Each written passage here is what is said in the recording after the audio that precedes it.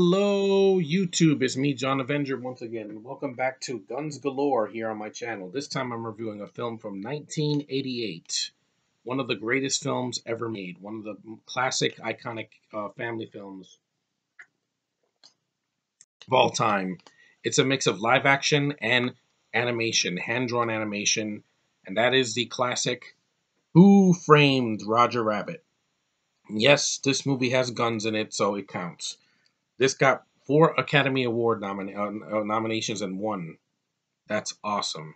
And it's definitely one of the highlights of my childhood. I watched this a lot as a kid, and it did not screw me up as an adult. The critics said brilliantly funny. Yes, it cracks me up. Extraordinary. Los Angeles Times. And this DVD has a ton of special features, and it has this cool safe looking thing. It looks like a journal. Look at that.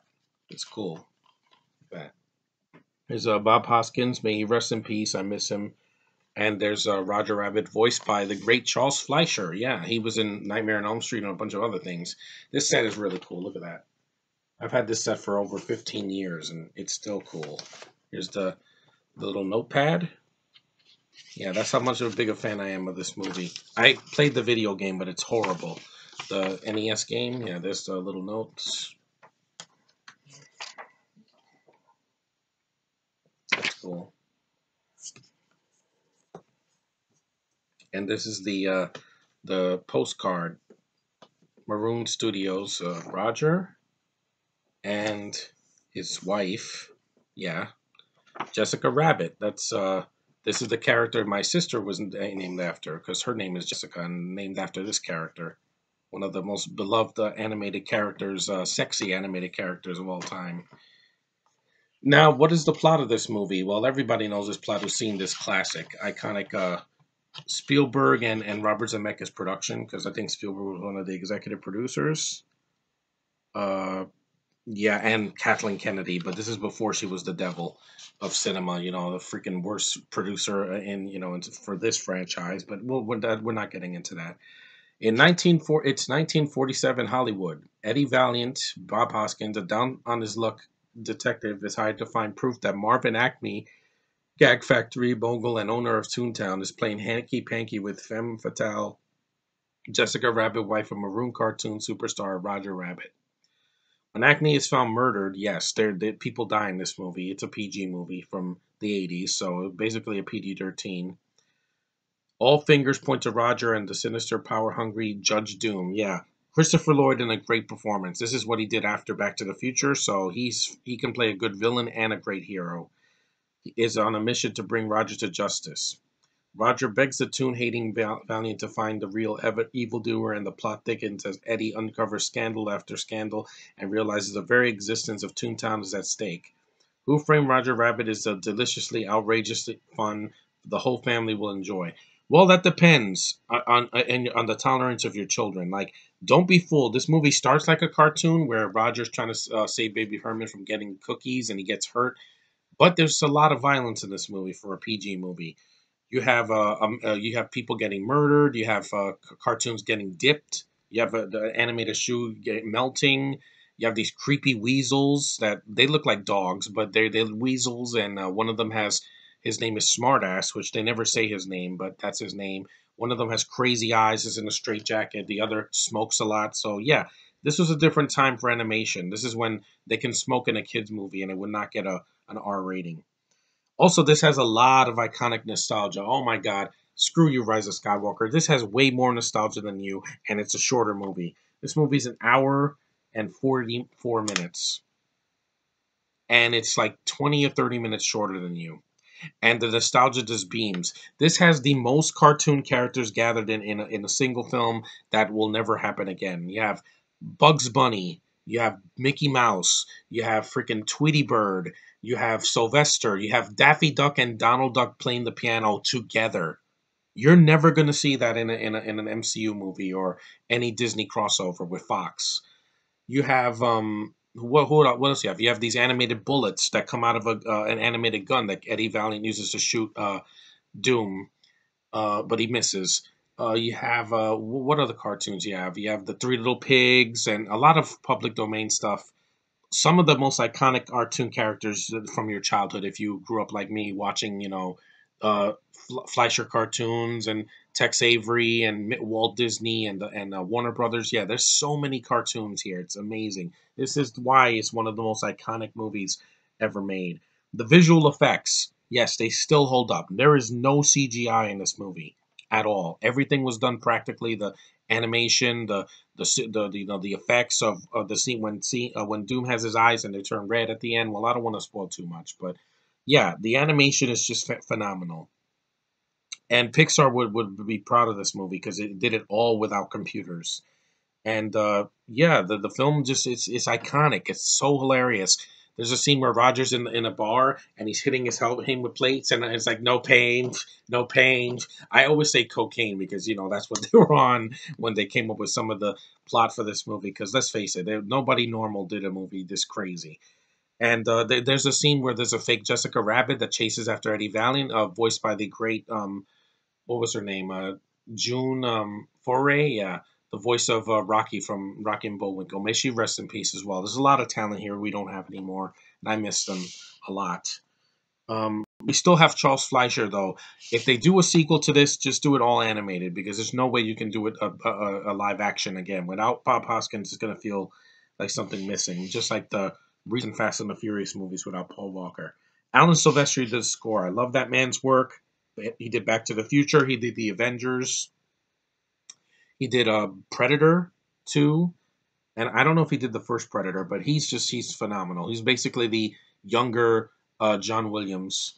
And you could tell that there's a lot of influence in this movie. Joanna Cassidy is also great. She's a gorgeous woman. As Dolores, she helps Eddie, through the movie, and they don't get to kiss because it's a PG movie. They're always teasing it, but their chemistry is undeniable. I love Bob Hoskins' New York accent. I love it. Yeah, it's a Brit that did a New York accent years before Tom Holland did it as Spider Man, but he nailed it. I've always loved him in this movie. Loved him in the Mario Brothers movie. I liked him in Hollywoodland and a bunch of stuff. He was just a great actor. I miss him. His last film was Snow and the Huntsman. But it's not the worst thing he's done. He did Son of the Mask and Garfield too. So yeah, he's also done some stinkers. But what a great performance here. You have iconic music. You have a sword that sings like what's his name, Frank Sinatra. Of course, millennials aren't going to get half of the jokes here because they're going to be like, "Wait, I don't know these cartoons. I don't know these references." Read a book. Look it up. Sylvester, Yosemite Sam makes an appearance, but it's not Mel Blanc's voice. Yeah, Mel Blanc did the voice of Bugs and Daffy and most of the Looney Tunes here. Mel Blanc, this is what he did before he died. May he rest in peace. One of the greatest voice actor to ever exist. I take my hat off to him. Without him, I would never know how to do voices. But yeah, this has a phenomenal cast. There's other people in the movie. You have General Motti from Star Wars is in this movie. Yeah, he's Lieutenant Santino. He talks to Eddie about let's get this over with. Where they're looking at the evidence that they think Roger did it. There's a guy that has a hammer that shoots a fist. I mean, I remember almost everything in this movie because I've seen it so many times and I love it to pieces. I love it so much. Are there flaws? Yeah, but I really don't know what to say. Some characters kind of are on screen like once and you don't see them again. There's a clown. But to really appreciate the film, you have to see it multiple times because you're not going to get all the references. There's a hippo from Fantasia. Blink and you miss it. You have buildings, you have faces, you have the Snow White and the evil queen walking. If you see the widescreen version, don't see the full screen version because then you're not going to see everything. There's little birds that fly. There's butterflies. There's a lot of things, man. This is the perfect movie if you're stoned out of your mind. If you're on LSD, that's basically what it is. It's your cartoon favorites come to life right in front of your face in the real world. The acting is great. Like I don't have a problem with the acting at all. Um, well, I would say the guy that plays Maroon is he's just there. Like he's like he kind of overacts. He thinks he's a cartoon, but no, I think Christopher Lloyd is a way better actor than him. I don't remember his face. Eddie's temper. Yeah, I get it. He doesn't want to hang around cartoons because he's pissed. He's an alcoholic. That's another thing you won't see in a Disney movie now. And but I love the scene. There's an empowering scene at the end where when he gets the animated bullets with southern accents and he puts them into the gun, he's like, "Who's feeling frisky?" Yeah, and he spills the booze and throws it in the air, and the Native American, I'm gonna say Native American, so I'm not racially insensitive. He hits the freaking glass bottle with a tomahawk and goes, "Woo!" And I'm like, yeah, it's a stereotype, but it was 1947, so you can't blame it too much. But it's an empowering scene. That doesn't have to say anything about gender. No, it's a great scene. He's like, I'm not gonna drink anymore. I'm gonna do this sober, and it's amazing. And I love the scene where Bob Hoskins is like doing the Looney Tunes thing, and he's like jumping around and falling. He was a great actor, man. I miss him. I miss him like crazy. And I would never say that with a Brit now because they're just not funny. They don't have a sense of humor. They're not comedic. They don't have as much comedic timing as Bob Hoskins did, or Simon Pegg, or Nick Frost, or people like that, or John Cleese. Now we have Tom Hardy doing burping noises in Venom. It's not the same thing, guys. That's being cartoonish and something that's supposed to be taken seriously. This is a cartoon. You have cartoon characters. Oh yeah, the voice of Jessica Rabbit. I forgot to mention it. Kathleen Turner, a better Kathleen, if you ask me. She was gorgeous back in the day. She's still alive. I missed that. I miss. I haven't seen her in a movie in ages. I respect the hell out of her because she's one of the only actors in this movie that's not credited. The voice of Benny the Cab is also Charles Fleischer. He does several voices in this movie. Yeah, the voice acting is fantastic. Like everything about it. But Mel Blanc when he's Bugs Bunny and he's falling, and Mickey Mouse is voiced by Wayne Allwine because Walt Disney passed away a long time ago. I miss him too. I miss both of them. He said, "You have a spare," and he's like, "Okay, Doc, whatever you say." Here's the spare, and he gives him a spare tire, and he starts falling from the sky. Oh man, every frame of this movie makes me smile. I just love it. I love this movie so much. It's a perfect 10. Like, unlike the Lego Movie, which I kind of lost respect for because of some of the lead characters, you know who you are, and yeah, this movie's better. This movie has everything the Lego Movie has in spades, and it doesn't pander, and it doesn't have actors who have big mouths, and it doesn't have dated effects or anything like that or references. This movie is a perfect animated live action hybrid. After Mary Poppins, this is it. Like this is the crowning achievement of animation. I also do like Looney Tunes Back in Action and Space Jam, but there are some dated references in that. This is a timeless classic. It ends with Porky Pig saying "That's all, folks," and then Tinkerbell sprinkles, uses her wand. It's a perfect ending. Like the way it ends is just beautiful. It's a work of art. This is a masterpiece, man. And there are guns in it. Like I said, Judge Doom shoots Marvin, Maroon, and Jessica Rabbit has a gun and helps save Eddie's life. When he's in the alleyway, and Roger has a gun. Of course, he doesn't use it because it wouldn't be cool for the protagonist to use a gun on characters, even though he's a cartoon. The Weasels have a lot of personality. They are if the review is random, it's because the movie definitely has a lot of random scenes. There's a scene where he's in the ink and paint club, and there's a gorilla, and he's like, "Why is that?" Yeah, they do curse in this movie a couple times, so it's not exactly a kid's. It's not Frozen. I'll tell you that.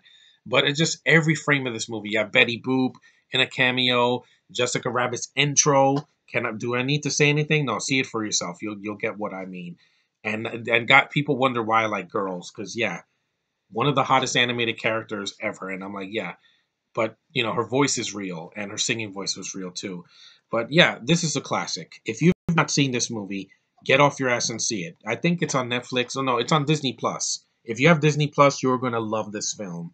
And if you have kids, well, it depends on their tolerance. If they can't handle really creepy eyes and crazy imagery and shooting and smoking and craziness, then this might not be their cup of tea. But it is for me. I love this movie. I grew up with this film. I watched it a lot on VHS. When I finally got the DVD, I watched it so many times. Yeah, I'm not getting rid of the DVD because it's on Disney Plus because the special features are worth it alone. There's cartoons, there's behind the scenes, there's a bunch of commentaries which are definitely advisable to listen to. They do have this on Blu-ray, so but yeah, I love this movie so much, and it's a classic, and it deserves your time. It's an '80s classic and one of the best films of all time, and I just love it. And it's the story still holds up, and the acting and the animation and live action, everything is, it fits, and it's worth your time, and it's real nostalgia, not Rise of Skywalker. Anyway, thanks for watching. Take care, and I'll see you in the next review, guys.